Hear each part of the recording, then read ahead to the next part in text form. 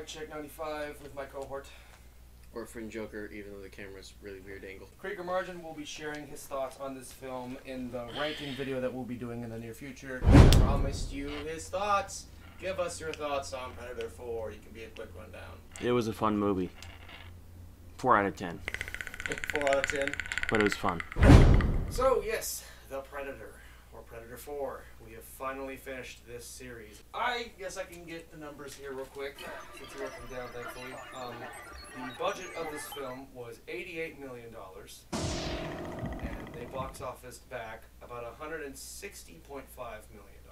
That's because this is the first film since 2010, and this film came out in 2018, which, really quick before I continue on with the critic numbers, here is me and Krieger's first experience of this movie right here in the video. And no texting.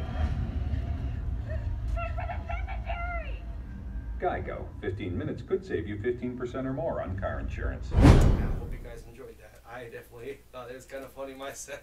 Apparently Arnold declined to be in this movie. Sorry. Apparently there was an opportunity. Yeah. It was a cameo. This is the third movie that Arnold had declined. Audiences gave this film a 3.3 out of 10, and critics also gave this film a 3.3 out of 10 for the rating. So, that's a big decline from Predators. That's definitely a big decline on that. I do have one trivia bit too. Olivia Munn, who plays the scientist in this film, the scientist lady, while during filming, she made a huge complaint to the director Shane Black, who was in the first film, that she did not want to record this one scene. I guess she was supposed to be jogging or something, just kind of show that she does like morning workout or whatever. And there was a scene where she was kind of being harassed by somebody, by a dude or whatever.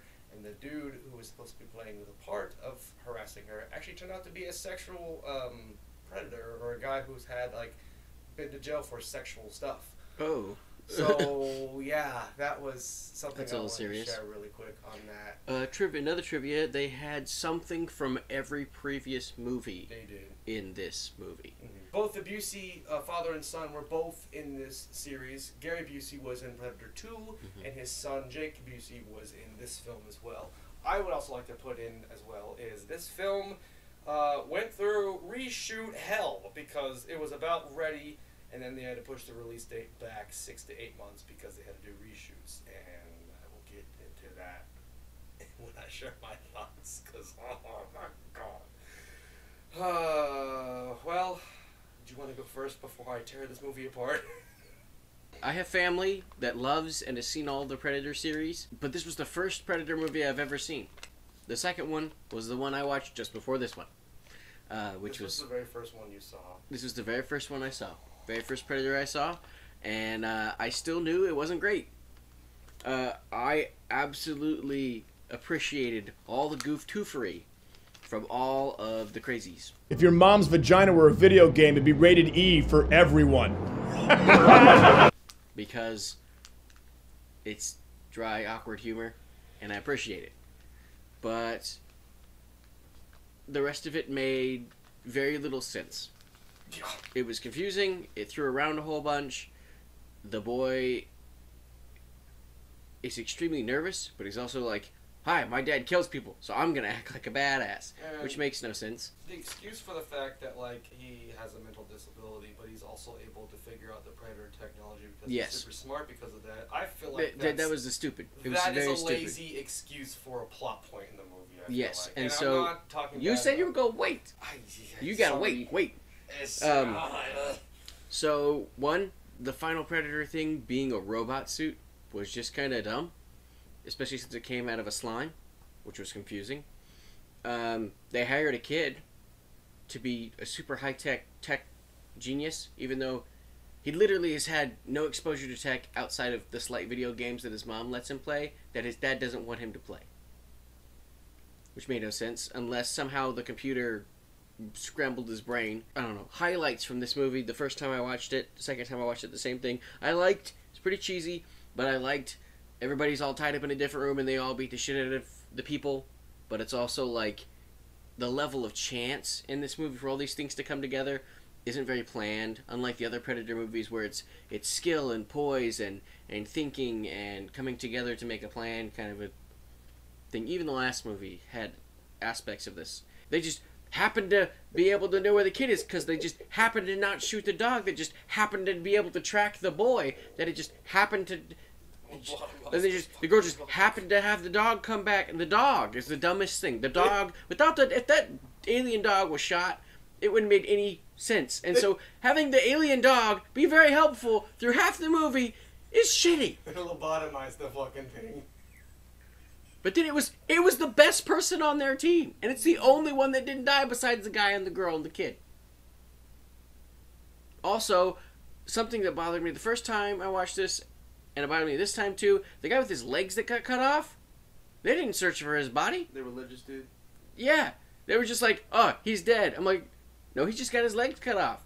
If you've seen the Saw series, you know what I'm talking about. If you watch the whole thing, you can survive with your legs cut off at the knees. Yeah, but from that sheer high of a drop, because they were pretty high in the air. They didn't even look for him. They were just like, he's dead. I mean, for that point, like, you just gotta, I guess, assume, because just stupid shit, but, like... That was just, that was something, I know, that was just something that bothered me.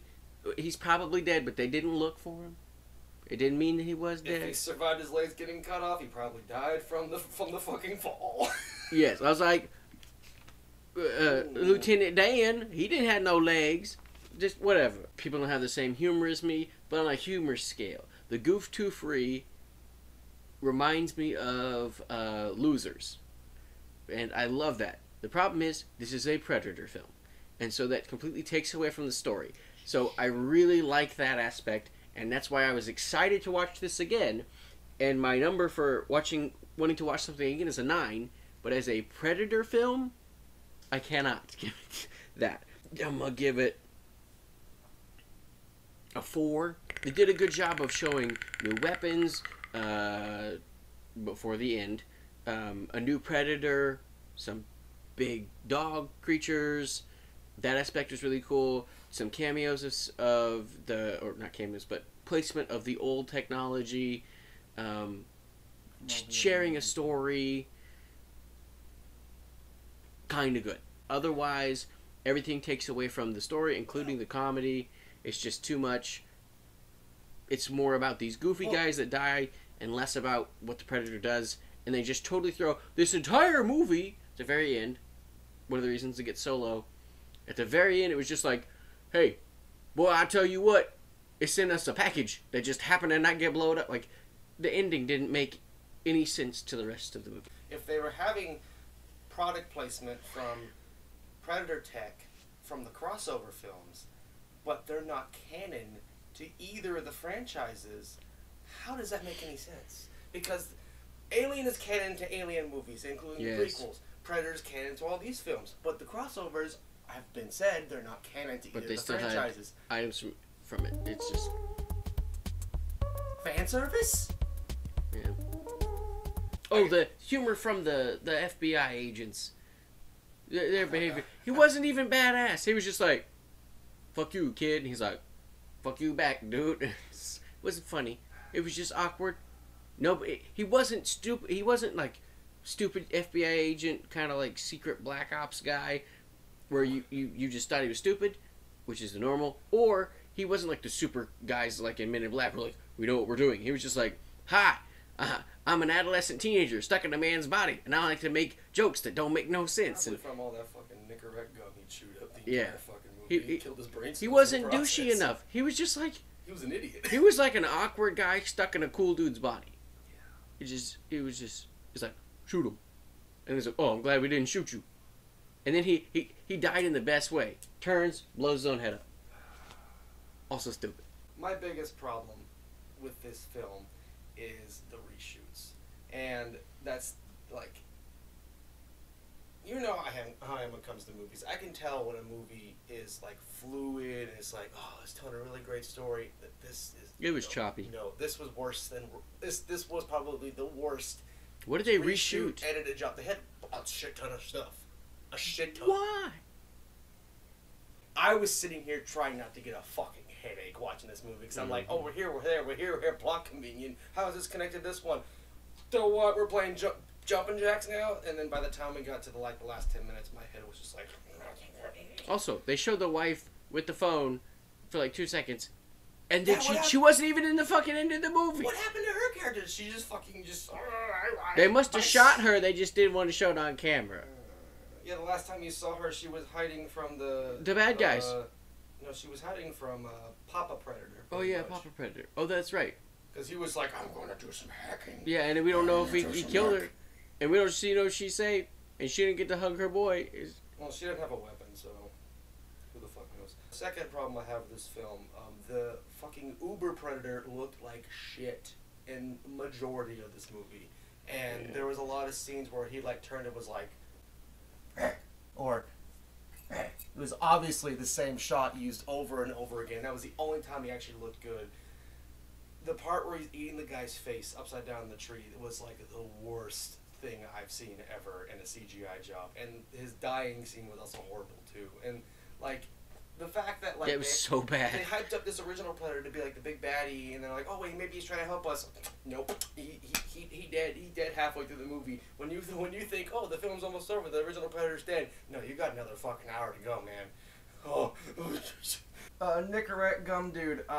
So his death scene, I'll be honest, and this is said throughout like a lot of people who saw this movie, they didn't even know he died until like it got pointed out to them later, and they were like, wait, that's how he died? I didn't even see it because you couldn't see anything in the fucking forest scene. This was going back to AVP. I laughed the first time I saw it because I was like, that stupid idiot. I almost missed it the first time I saw it because I was like, wait, what happened? Oh, that dude died. But that was like AVPR filming territory there. Oh my god. The humor. Okay, the humor. So it was good. It was good, but I feel like it was bad good. It was good. It was good because it was bad. But it was too much. Yes. Way too much. And the problem is that's how Shane Black directs his movies. He likes to make them uber funny. Not good for Predator. And you want an uber funny movie? Do not put Keegan-Michael Key in the goddamn movie because he will not stop. And I love Keegan-Michael Key as a comedian. Him and Key and Peele shit and whatnot. But that's a problem. Michael Key was a big distraction in this movie, I feel like, when it came to him joking around. Yep. And like, they try to have you develop like this emotional connection with this loony bin of soldiers, but like for me, like, I mean, yeah, the one guy tried to commit suicide by shooting himself in the head, but I didn't really feel that much connection with all the people. And the main character is extremely hard to relate to. He's kind of a douchebag. This was not a good cast. The only high-profile person that I knew in this movie besides Keegan was Olivia Munn, but her character was fucking annoying too. Well, I've seen a lot of the people in other movies. This movie. I have a lot of problems with this movie. I could go on and on and on and bitch about the same things and new things about it, but I am honestly done talking about this film. Can we just refer to this movie as Suburban Predator? Suburban Predator. I also have a question. If, in the movie, when they pull up to the ship that's parked, why is the ship not cloaked? If they haven't even plugged nothing onto it to like look at it? You mean it's just parked in the middle of this quarry with the door open? The rogue crashed one. Yeah. It's probably because it crashed and the cloaking device was broken or something. I don't know.